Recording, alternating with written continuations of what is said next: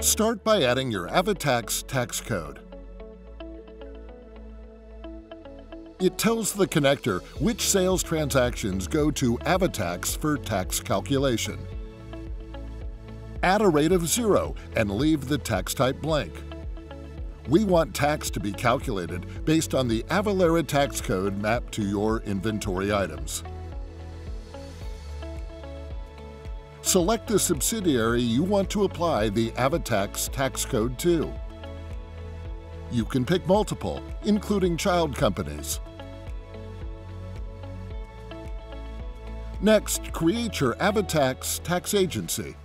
Your AvaTax tax agency is the account that funds the taxes submitted to the jurisdictions where you do business.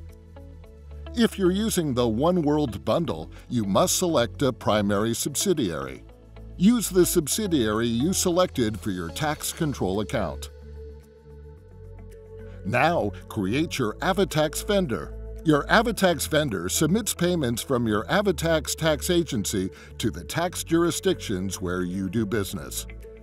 Your vendor ID and AvaTax tax agency can have the same name.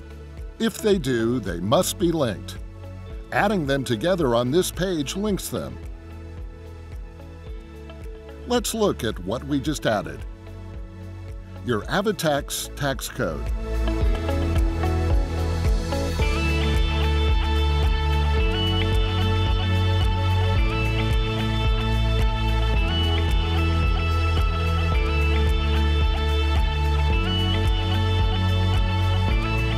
Your AvaTax tax agency and AvaTax vendor.